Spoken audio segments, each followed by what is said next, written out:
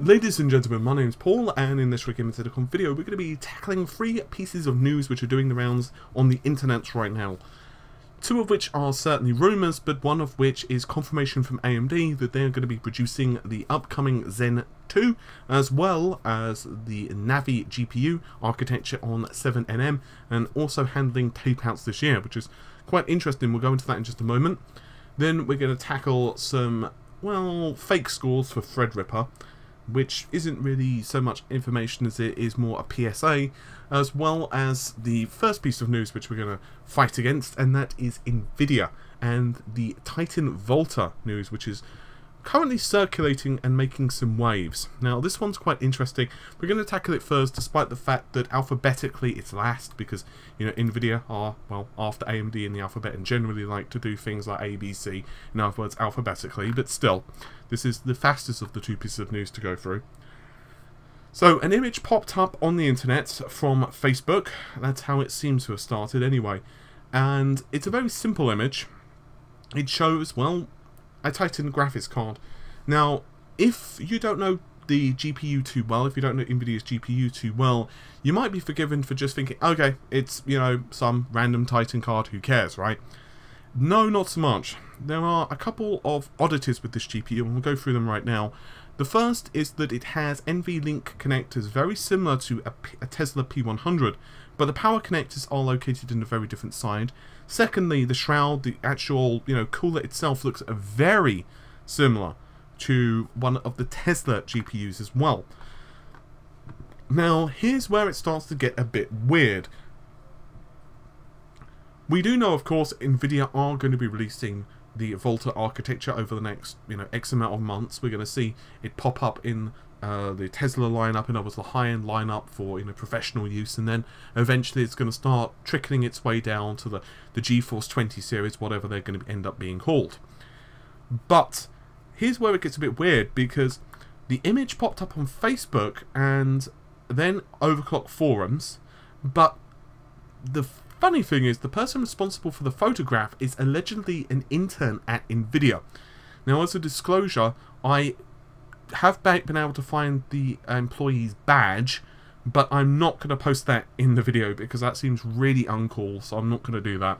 But you can find it if you want to, but I'm just not going to, you know, kind of blast the guy in, you know, any more than what he has already done. But basically, this image which has popped up is already raising some questions, because the first question, is it, well, you know, Titan XP, and if it was, is it a Pascal Titan that either didn't see the light of day because it was like an early design prototype for the cooler, whatever, or is it a Pascal Titan which simply has not been released yet? So perhaps it's going to be like, you know, slightly higher clocks. You know, remember how, you know, the GTX 1080s, for example, came with slightly higher RAM clocks? Is it going to be maybe that type of situation? Or, and this is what, of course, most people are suspecting it is, to be the Titan Volta, or at least some derivative thereof, which could possibly mean it's either going to be GV100 based or GV102 based. Unfortunately, there's just not enough information. There's a couple of images, as I said, but that's not enough information, even slightly, to ascertain the specifications of the card. I could certainly go through what, you know, the rumours of Volta are, you know, where it's got HBM2 and, you know, the number of CUDA cores, which is like 5,120 for the high-end cards, you know, for the professional use. But that doesn't really pertain at all to these rumours, because for all we know, the Titan cards, you know, could be based on GV102 and therefore greatly cut down. What level of cut down? Unfortunately, we just don't know. I mean, we could certainly use Pascal and kind of do some rough calculations on how many cuts they would make, what number of CUDA cores would be remaining, but ultimately it would just be me guessing. So I don't really feel that in this particular video I want to kind of go into that. But anyway, it's kind of cool nevertheless. What is more interesting, and I don't mean that because, you know, the Titan rumor isn't interesting, but this is actually confirmation more than anything, which I find rather, well, cool. And that is, AMD's Lisa Su has confirmed that the company will be taping out 7nm products later this year. And this was during the 45th annual JP Morgan Global Technology Media and Telecom Conference.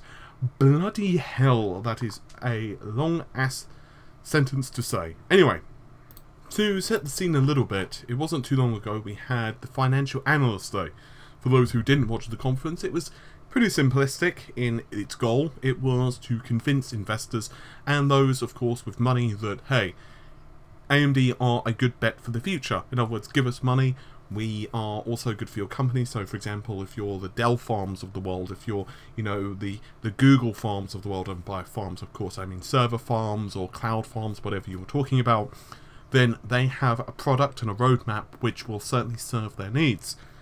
During that, there was a couple of distinct images which popped up, a graphics architecture roadmap and also the same for a CPU roadmap.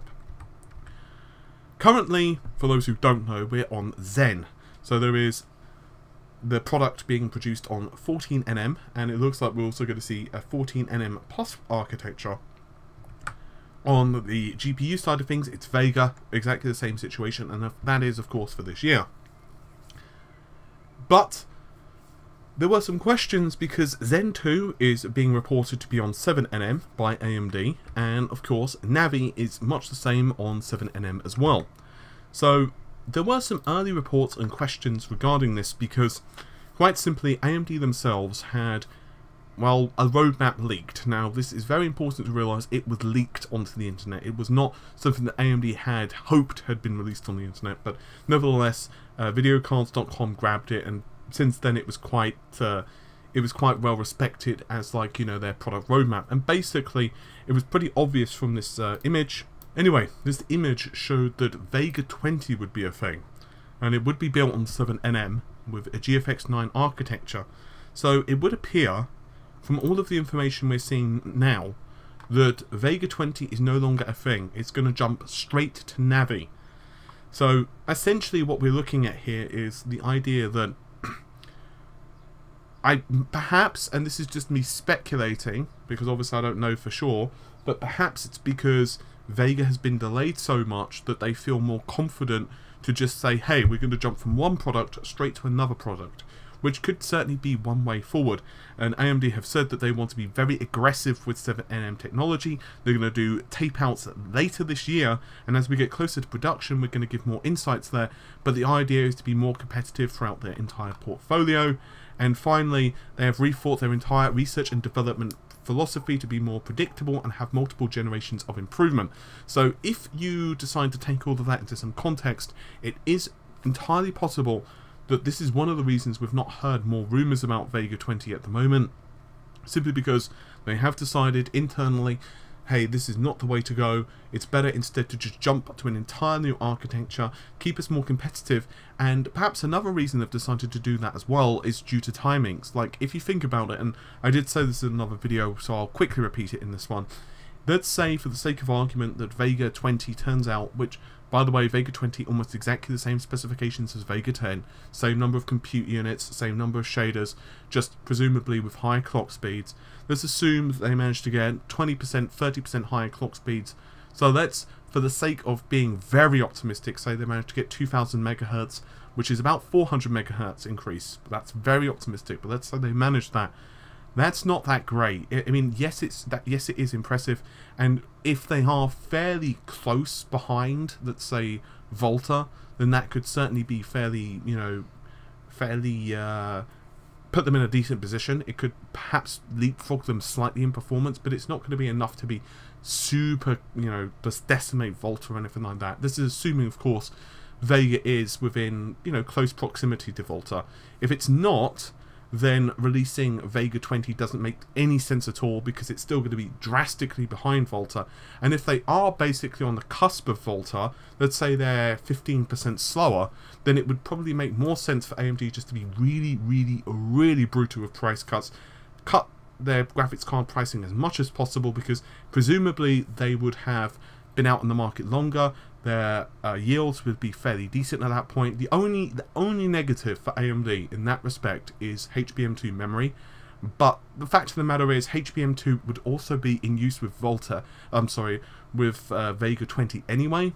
So it's possible they've just decided, it's better for us just to go straight to Navi, and who knows what changes they're going to make. Presumably there's going to be the traditional increases in you know, clock speed on 7nm as well. Obviously it's going to require less power.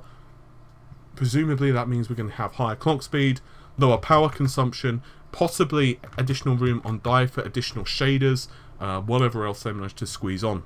Finally, I want to discuss a fake score which actually popped up thanks to the popularity of Threadripper. For those who don't know what Threadripper is, it is of course the X390 platform. It is the new CPU from AMD. No, not the X370, not the AM4 ones, but instead a new one. It's going to have up to 16 cores, 32 threads, and it's reported to be absolutely monstrous. But of course, there are a lot of scores that are starting to pop up, and some of them unfortunately are fake, along with some of the rumours. I actually didn't see this one myself originally, but it did gain a lot of popularity on Reddit and some other websites as well. So I actually spotted this on videocards.com. There's a couple of people actually messaged me regarding the Reddit links, and to be honest, I've just been really behind on emails and everything else over the past few days just because of multiple reasons. So I figured, rather than tackle it like, you know, what the score was, I figure I'll actually just let people know that it is a fake. Thanks to videocards.com, they actually spotted this. I have to admit, when I did see the score, I was a bit suspect on the result. It scored 3083.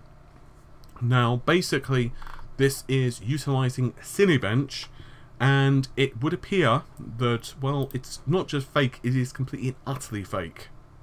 While the name itself does check out, and by name I refer, of course, to the code name, which is the CPU identification string, which points out the engineering version, the clock speed, and other bits and pieces of the processor, there are certainly some oddities with it, and basically it was manually generated, in Cinebench, therefore it is completely and utterly null and void. As for what score Threadripper is going to finally get, I wouldn't be surprised if it is slightly over the 3000 mark. There is one thing to bear in mind: these clock speeds for the Threadripper CPU are slightly lower than, let's say, the 1800X or the 1700X, and therefore that will be something to take into account when we start looking at the Cinebench scores.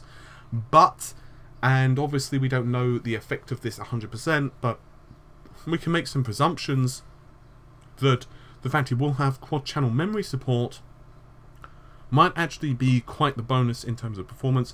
No, I'm not saying that this is going to propel the CPU to be, you know, equal at exactly the same clock speeds as, let's say, a 1800X in a single thread workload. Just to clarify what I mean by that, if you have, let's say, the 16 core 32 thread Threadripper, and let's say that's running at 3.6 GHz, but let's say you're running a Ryzen 7 1800X at 4 GHz, I'm not saying that a single thread performance, the two might equal each other out, because, you know, Threadripper has quad channel memory, but I wouldn't be surprised in some situations if it did help. But ultimately we just don't know that yet, and unfortunately until the product does release onto the internet, we're just not going to be 100% certain. Anyway, hopefully you have enjoyed the video. I'll see you soon. Take care. Bye for now.